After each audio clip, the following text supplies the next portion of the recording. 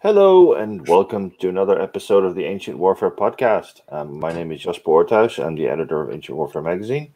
And with me today are Mark DeSantis, Mark McCaffrey, Murray Dahm, Mike Cole, and Lindsay Powell.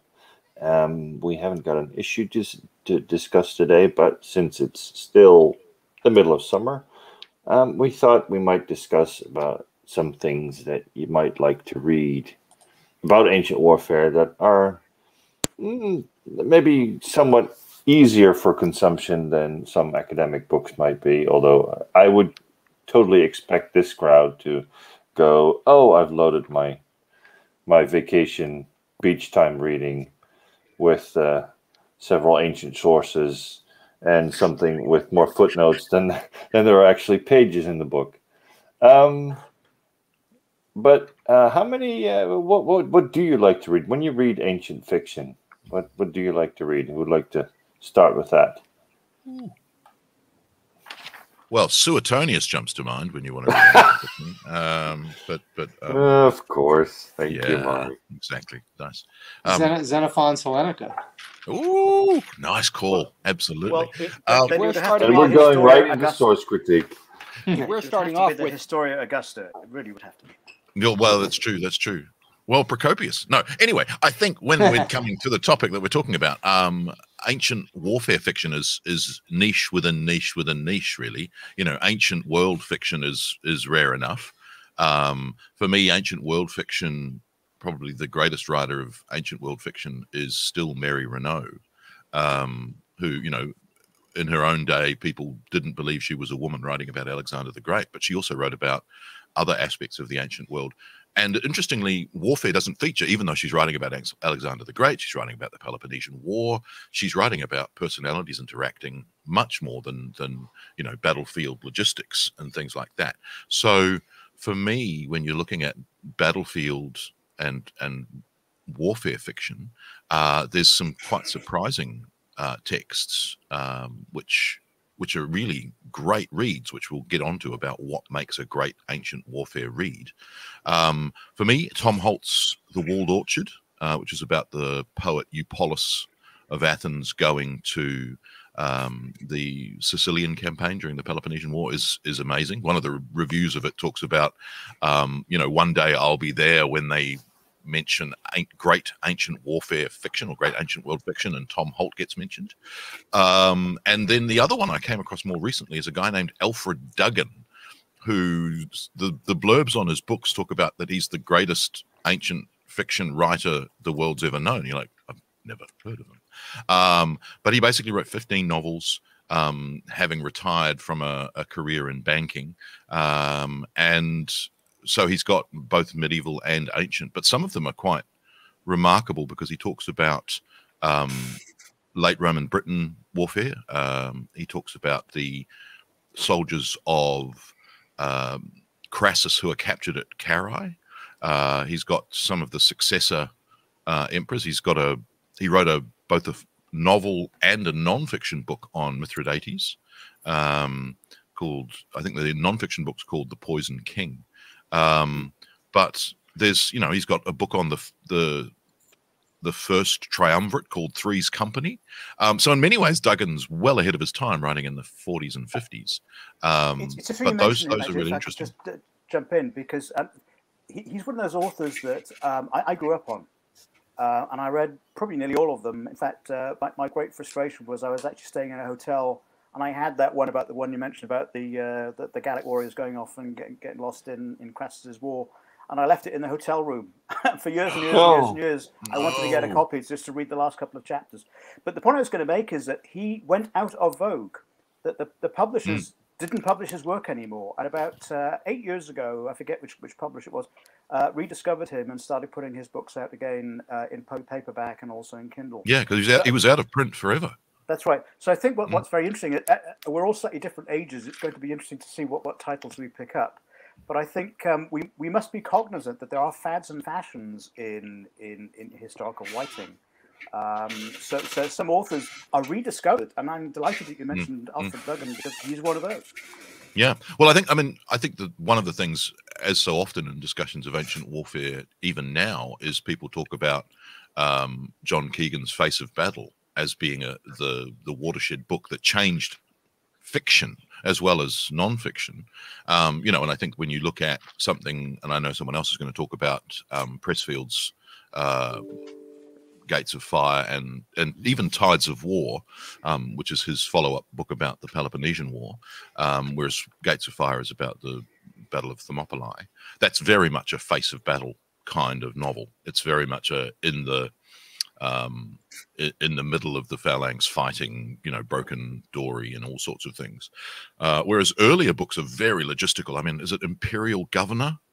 About Britain, and it's basically about which units get moved where, and you just get lost as to which units moving there. So I think it's exactly that. The tastes change, and it's the face of battle is in comparison to the personalities involved. I mean, I really enjoyed both Creation and Julian by Gore Vidal, and you know, those are not nitty gritty in the battle.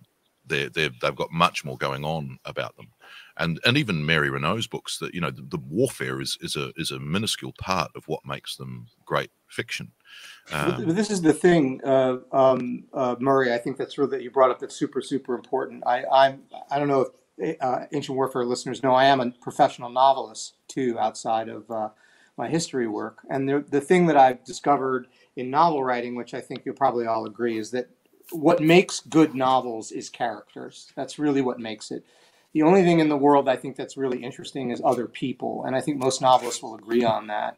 And so warfare itself, the tactics of warfare, the arms and equipment, that stuff is really fascinating, and it's good as window dressing. But when you're doing a dramatic work, which is what fiction is, it's not going to carry the story. What's going to carry the story is compelling characters and how those characters interact. If you and yet it's remarkable how many people try to do that. Right. I mean, look, I don't know if any of you have read Warhammer 40K fiction that Black Library produces. I certainly have read a lot of it. It rivals Harlequin with their Mills and Boon romance novels. I mean, it's super successful. It's super successful, but it has a limited audience, right?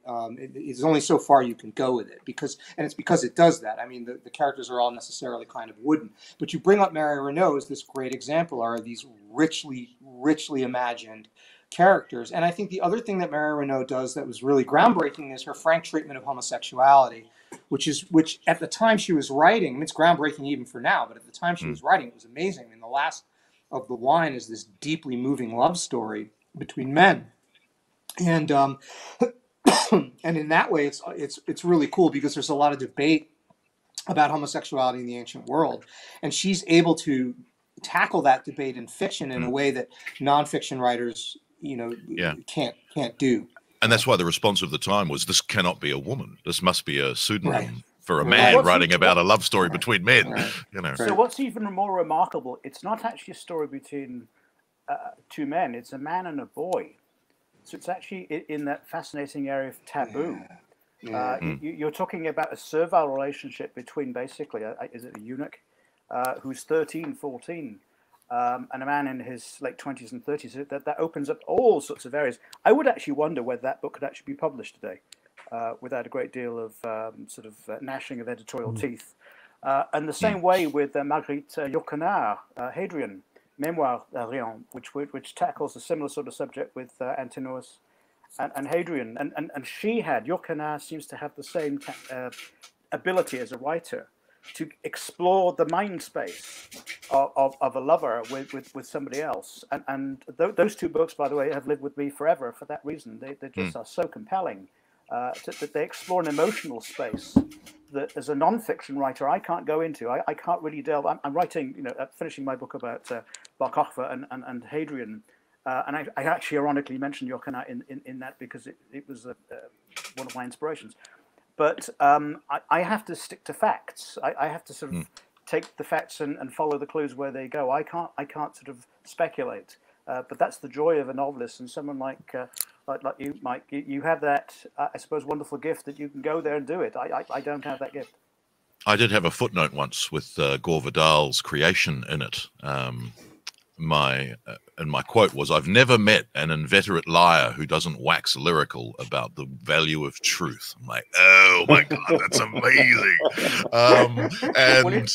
Well, you know what they say about Texans: you can't be a Texan unless you can tell a tall tale.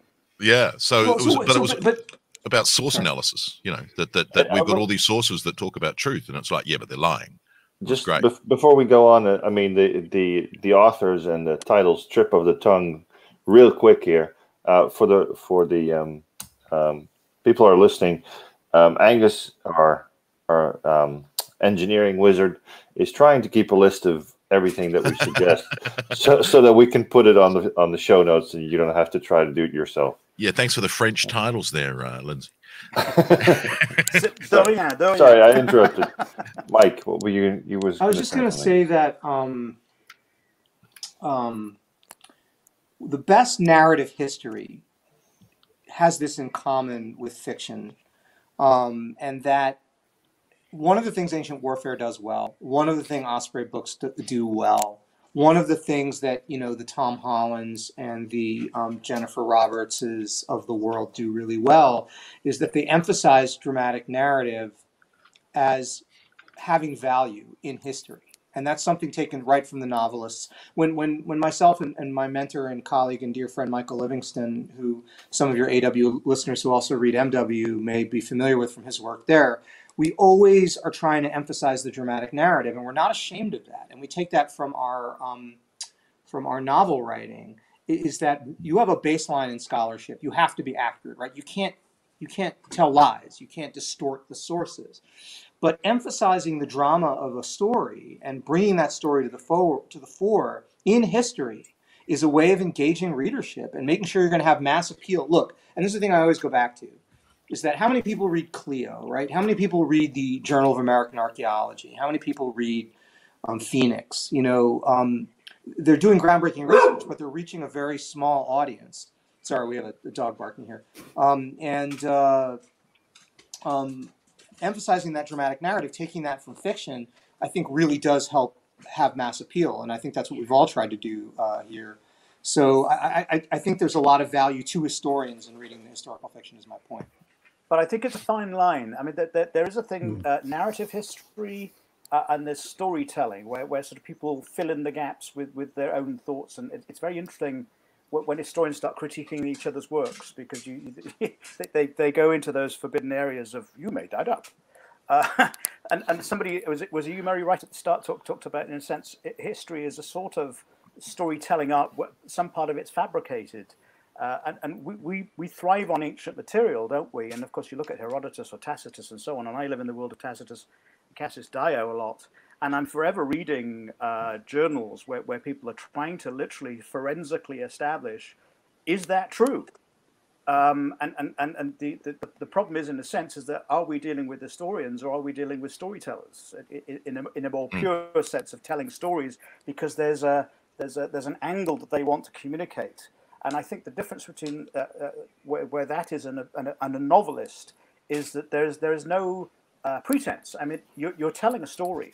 You have the luxury of being able to invent the characters and create the storyline, or as novelists tell me, they invent the characters and the characters go off on a story and their job is to write it down, something I can't do. I have to have much more control over things than that. But it really comes back to everything that we talk about in these Ancient War podcasts. We usually talk about the sources, and we sort of frown and gnash our teeth because we complain that they're not very accurate. But that's what you deal with. But isn't it fascinating that, you know, non-fiction writers have to, at some point, in a sense, deal with fictions in order to make our history? Yeah. But in that line that you're talking about being very narrow, I mean, it's interesting sort of looking at some authors that are being labelled as fiction writers and some that are being labelled as non-fiction, and actually saying, well, how much of the source is is actually being used by each.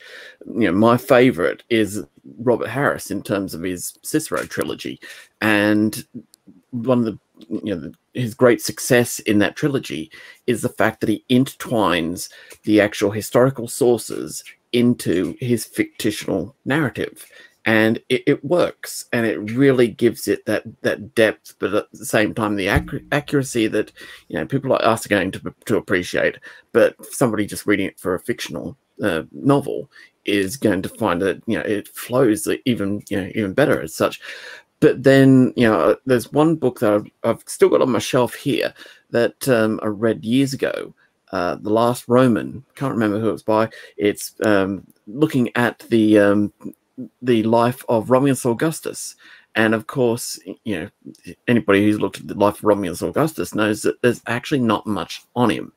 And yet this, I picked up this book originally, thinking, oh, somebody, got something to be able to tease out something, more detailed and whatnot. I've gone through it, and it's literally a work of fiction based around about 8 facts from the historical sources. And it's just interesting how these things get, as I say, the label on these guys, whether they're fiction, whether they're history.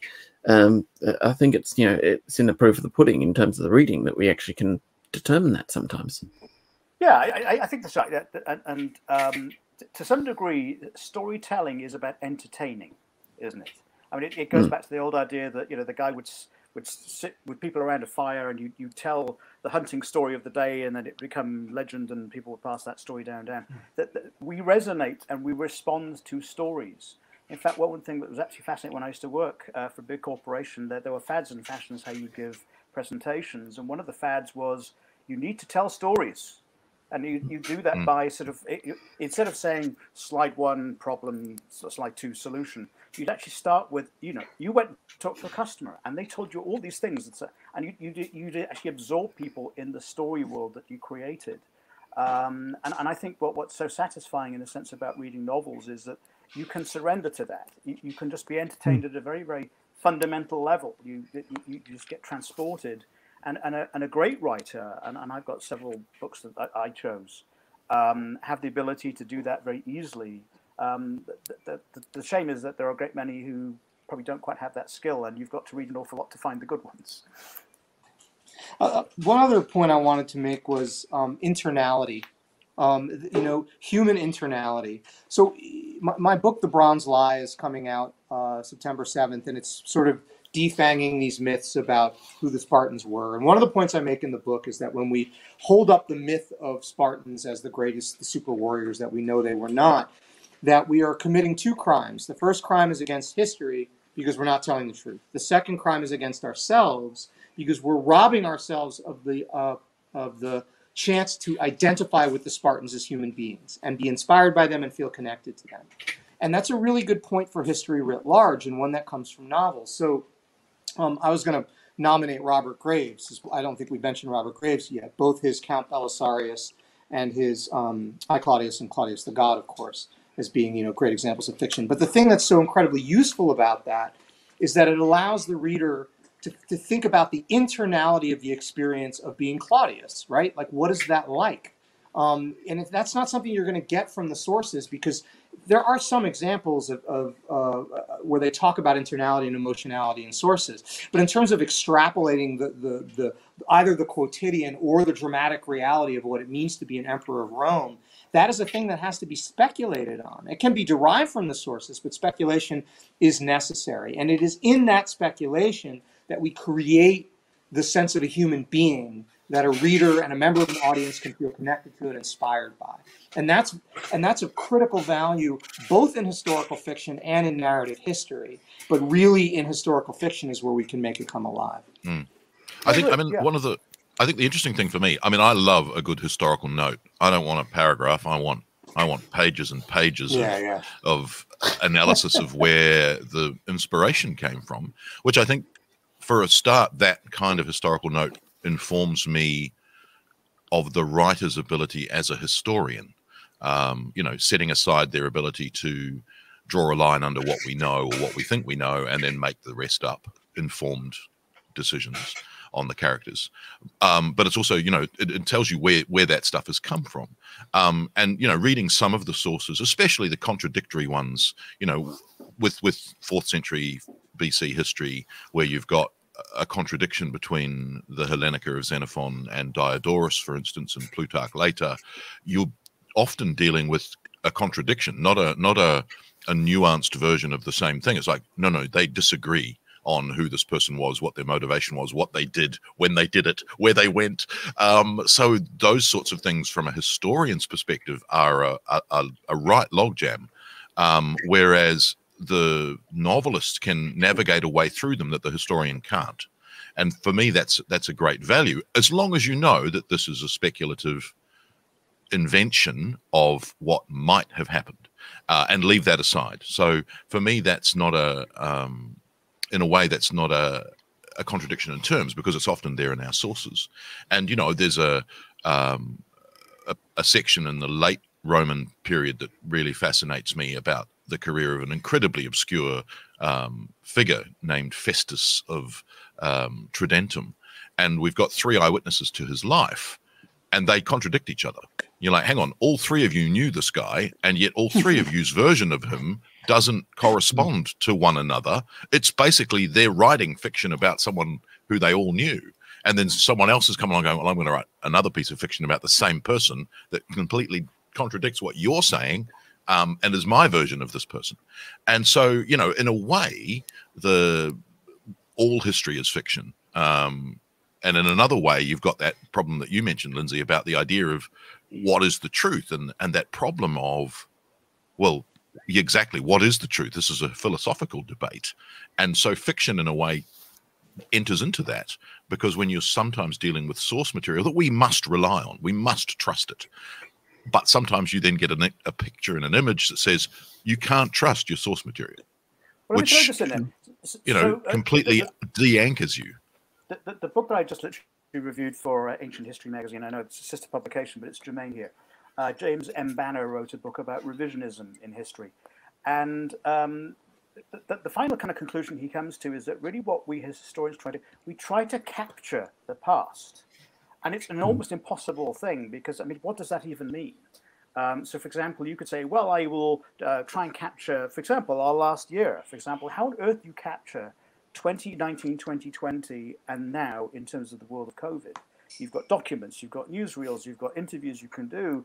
You will always see it through a set of eyes which you, as the author, you select material. And it's the selection which makes your history unique to you as the writer. In exactly the same way that a novelist will do in populating their partly imagined world, but also presumably is based on some sort of notion of reality to make it grounded in history.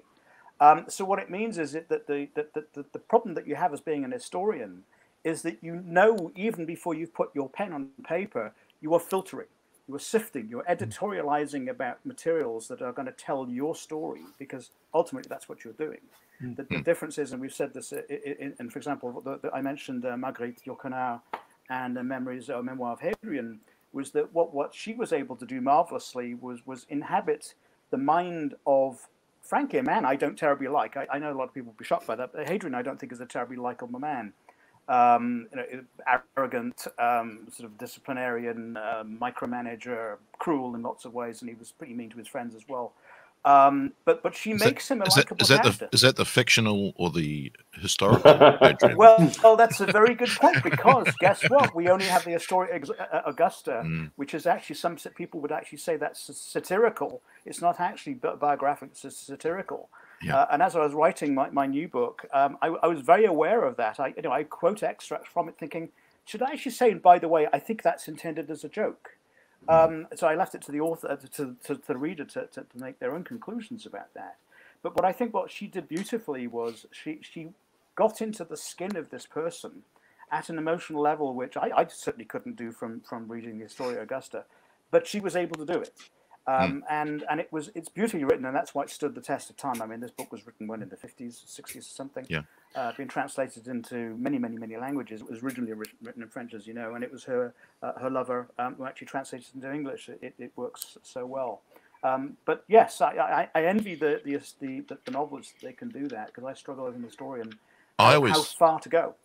I always, had students when I was teaching who would, they were wanting what happened. They, what happened?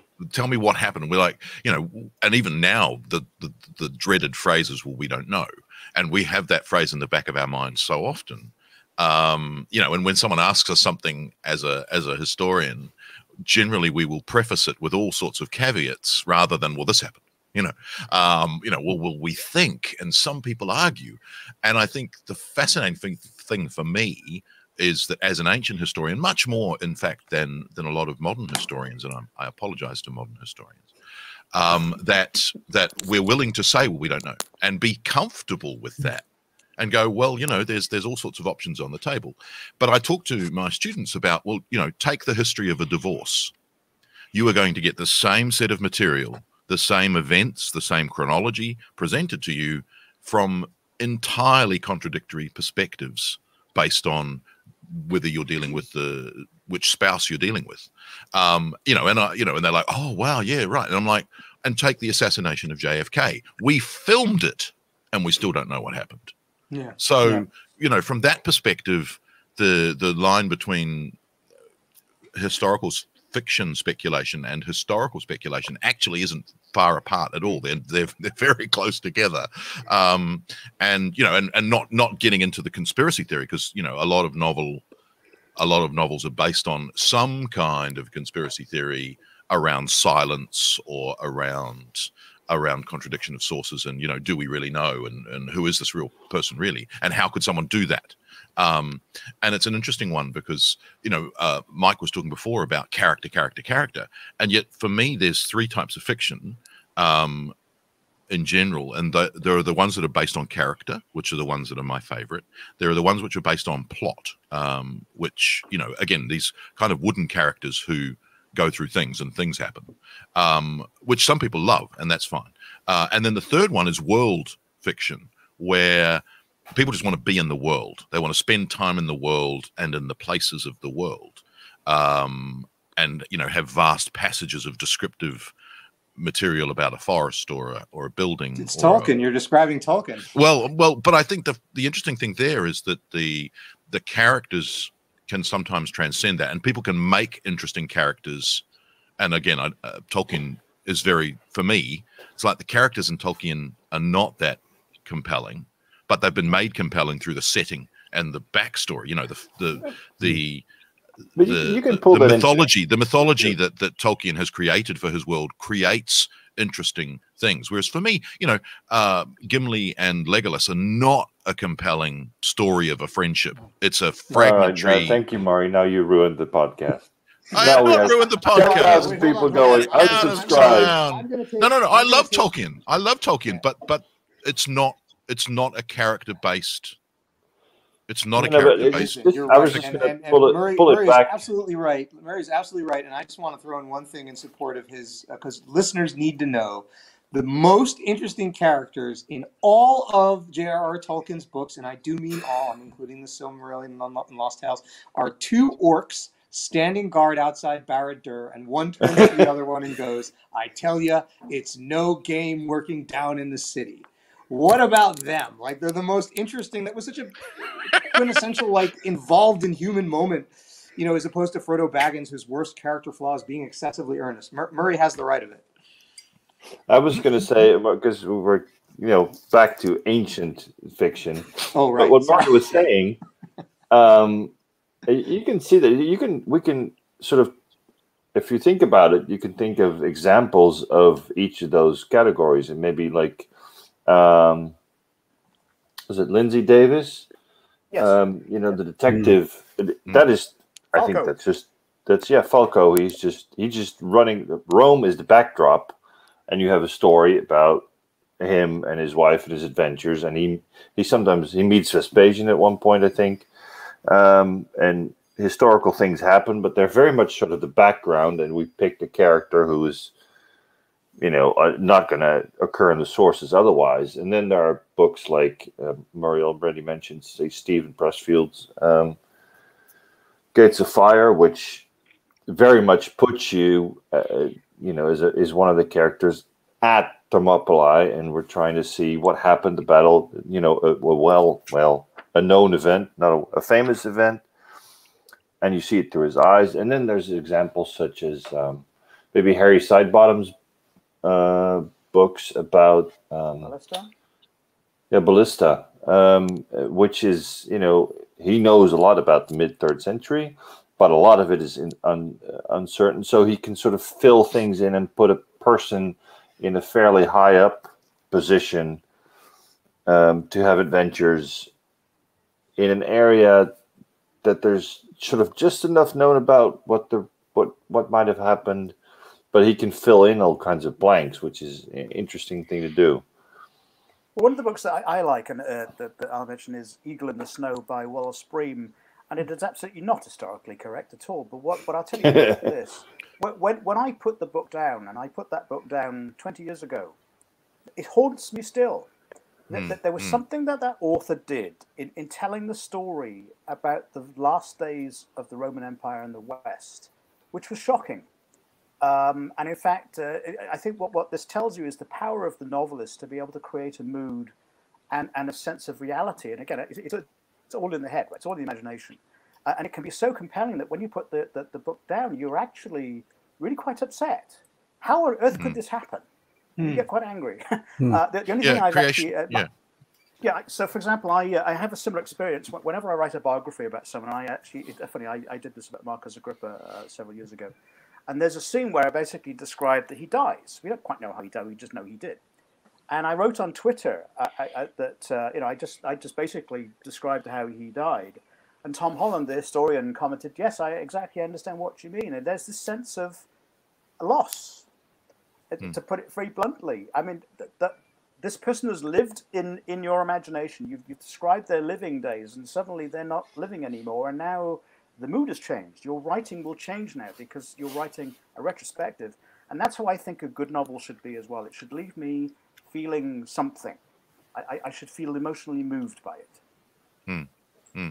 Well, I think Wallace Breem's interesting because the history at the time was that the Rhine froze, and that's what allowed barbarians to just walk over. Spoiler alert. And well, sorry, yes, spoiler alert if you were going to read Empire. Oh, sorry everyone. But that's interesting because, of course, history has moved forward from that, and that's like no longer the historical perspective of that period. And yet, when he wrote, that was the understanding. So I think there's an interesting hand-in-handness of historical understanding and novelizations of that historical understanding. And so there's a really interesting, we were talking about Mary Renault earlier, there's a really interesting thing with some novels that transcend time, as great novels have always done, and then other novels which are of their time. We mentioned briefly Stephen Pressfield, and it's interesting when you start to read how many novels set in the ancient world Stephen Pressfield has written. And even Bagger Vance actually has this, again, spoiler alert, mythological battle set in ancient Indian mythology that the movie version of it completely omitted. We didn't get to see, these characters in the movie suddenly battling in chariots with lightning rods. But that's in the book. There's a metaphor in the book. And you look at all of his other novels, Amazons and Tides of War and the Afghan Campaign and Alexander, the Art of War, they're all ancient world military-based novels. And, the action of what's going on in the warfare is central to all of those. And I think that the advances in understanding the dynamics of ancient warfare have been central to being able to write that. Pressfield, I think Pressfield more than anybody, we talked earlier in our conversation about how if you overdo the warfare piece, you're going to kind of spoil the experience. But Pressfield is, I think, and possibly because, remember, Pressfield was a United States Marine, and I think he manages to weave warfare into the internality of the human experience so well. The best example of this for me is the Afghan campaign. He just does world-weary veterans. His character of Palamedes in Tides of War, which is his sort of send-up of Alcibiades, he really captures the veteran experience, and it's very clear that he's channeling his own experience. As a counterpoint to that, and Murray, you had mentioned books that are plot-driven versus books that are character-driven. Folks may disagree with me, but we can't end this podcast without mentioning Colleen McCullough's The First Man in Rome, which is really, you want to talk about a book that stands the test of time, and that it really is how I learned about Marius and Sulla, even before I read Plutarch. And by the way, it is a heavy read, though. I mean, in terms of she goes overboard to get every possible detail in there, and sometimes reading it, you sort of think, is this chapter more about you making sure that we've covered all bases on all facts that you possibly have covered, or are we going to pick up the story at some point? Because Mark, it's not one. People should perhaps know it's not just one book. It's like here's a little inside 1,000-page books.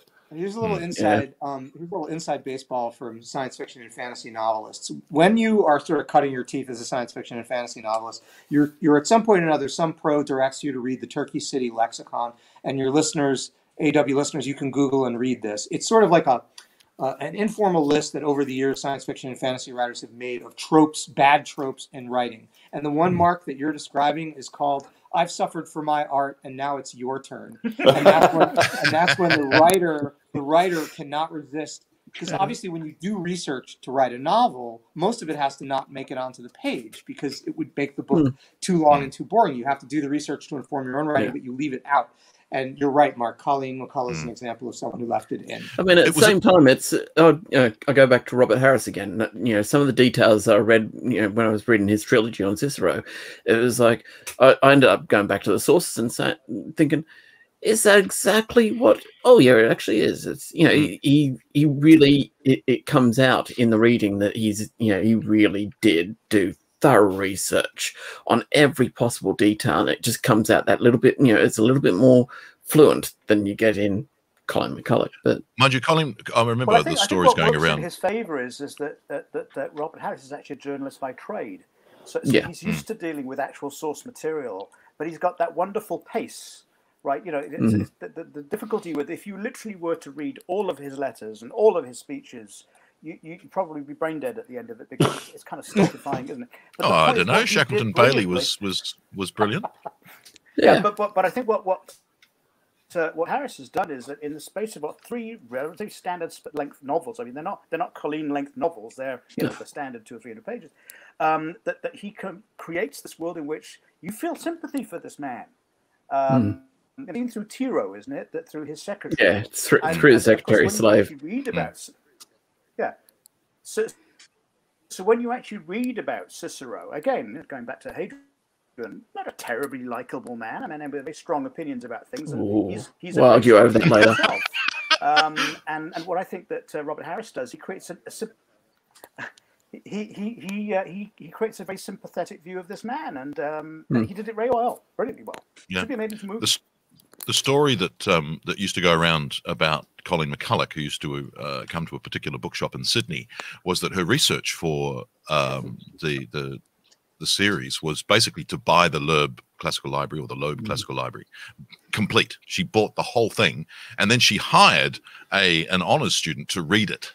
Oh my. And that was her research, and she would then mine the assistant that she had hired to read the library to give her all the material that she then based her characters on.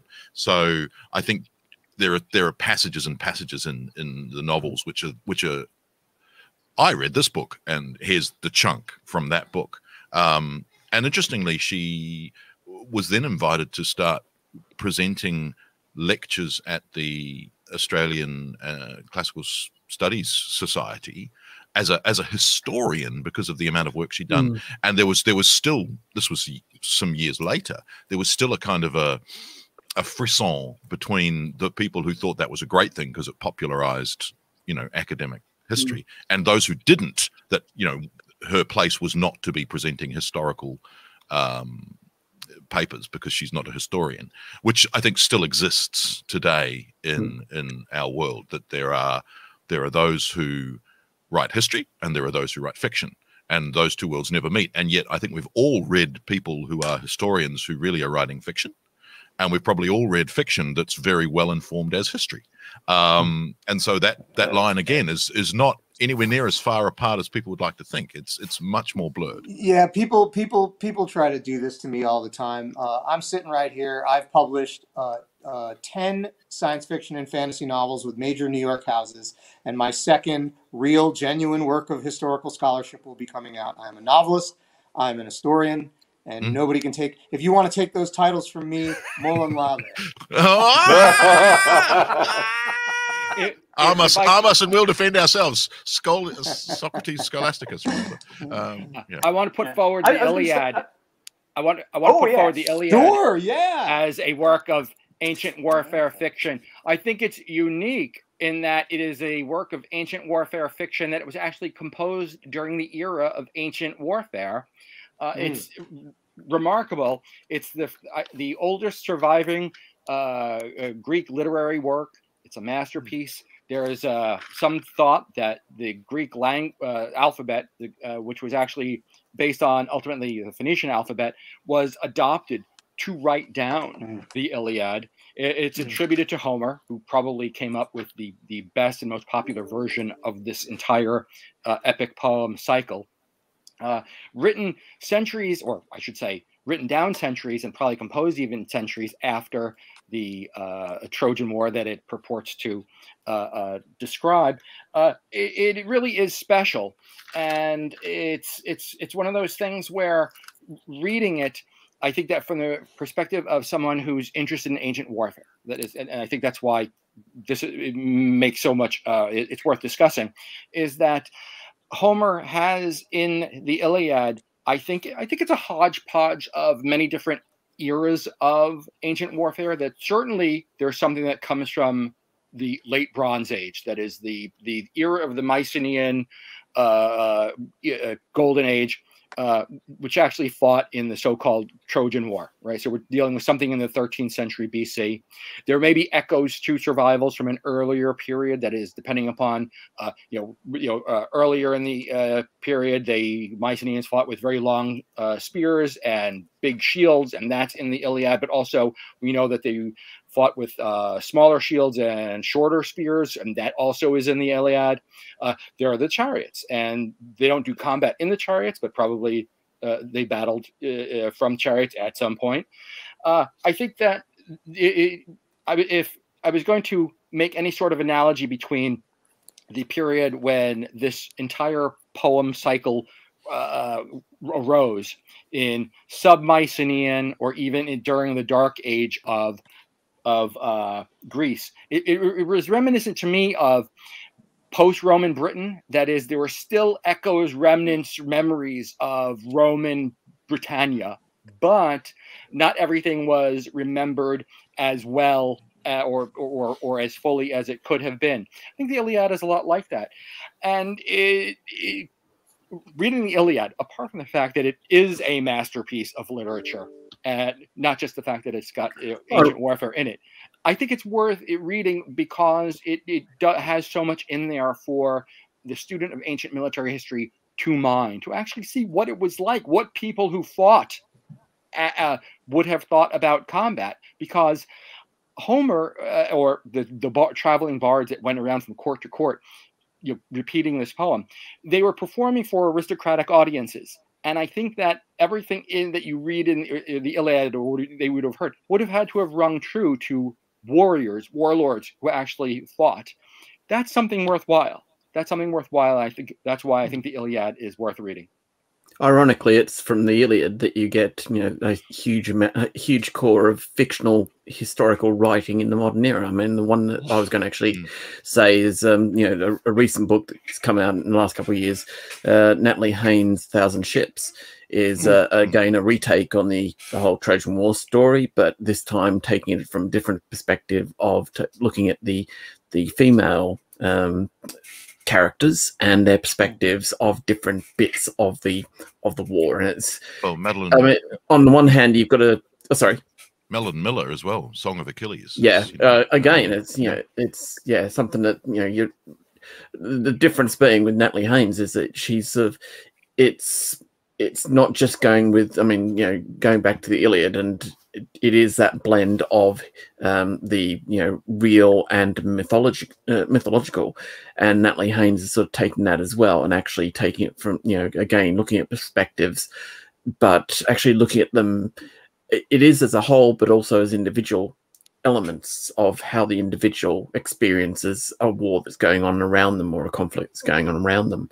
But as I say, it's it is a topic that everyone from, we mentioned a minute ago, Colleen McCulloch, with her her Rome series, actually after that ended up doing I think it was a one-off. I think it was called The Song of Achilles, which is a title that's also shared by a couple others, I think, as well. But again, was a decent take on, again, a different perspective of the Trojan War. Yeah, I'm curious how many of you folks are aware of the New Jerusalem Post article came out a couple of days ago saying that there are a couple of professors in the University of Boston who think they found the Trojan horse. So maybe it's not I saw that. All, I didn't. Right? I actually. Look at Lindsay. I amazingly didn't click that clickbait. I'm usually that apparently was published exactly the same 5 years ago. Well, the same with the cuneiform. The same with the cuneiform mathematical text, which is a new discovery, which is not. And anyway, we're getting distracted again in time. No, I was coming back. That was a segue. I was coming back to the interesting thing for me about the Iliad and Homer and his version of the Trojan War, and how there is so much scholarship on what. And we're going to have an issue of the magazine coming up in 2 issues' time of Homeric warfare. And what is Homeric warfare? Is it the warfare of this poet Homer who's writing in the mid-8th century BC, or is it the warfare of the time that we think that the Trojan War was fought, which is still not settled according to some scholars? And the funny thing, talking to people about that, and how could it be that you've got this poem that's describing events 400, 500 years before it, and it's funny because you're sitting there and you're saying, well, it would be like writing the great Shakespeare epic poem now, and that becoming people's primary source for Shakespeare, not, and in a way, all of the quotes of Homer that we get from later Roman history and Greek history would be the same as the people quoting and misquoting Shakespeare all over the place. But if we lost everything except for, the poem that one of us was to write about the life of Shakespeare, that would be it. And so you'd have all these other people talking about Shakespeare and quoting Shakespeare, and then scholars in 2,000 years' time trying to reconstruct what Shakespeare we're talking about based on a poem written in the 21st century about a writer writing in the 16th century. And you're like, oh, that couldn't possibly happen. That couldn't. You're like, well, that's exactly what Homer is. It's a tradition, and it's a single event that survives, and all of the complexities that would come with that is essentially what you've got in the Iliad and the scholarship around the Iliad, but with a very fractured way of trying to analyze it, because we don't have all of the other material, and that in itself lends itself to fiction as opposed to history. Well, it's interesting you say that, because the British Museum a couple of years ago, gosh, that seems an awful long time ago, last time I went there, did a big exposition about Troy. And the one thing that I think they got right was that they explored Troy through the Homeric version of it. That's to say, through the mythologizing and the characters and so on, and then try to show, here's a 5th century vase, for example, which shows the scene from Homer. Where I think they got it wrong was they didn't explore, this is the Ancient Warfare podcast, they didn't explore what actually all of that meant from a historical perspective about warfare itself. But you're absolutely right. I think it's absolutely fascinating that in a sense has become an ancient world quandary, isn't it? I mean, what exactly do you believe about it? Well, look at Schliemann. Schliemann's, who was at the show, by the way? Right. But, Schliemann's quest was regarded as a fictional, foolhardy event until he found it, and then suddenly it didn't invent archaeology, but it certainly is in there as part of that world. And yet he believed the history of the Iliad, and yet most people thought that the Iliad was fiction. And yet by finding Troy, and even though he misidentified which Troy it was, and even the people who don't think that his Troy is Troy, he's created a real world from a fictional one by saying, I believe that the details of the poem tell us real events about real things.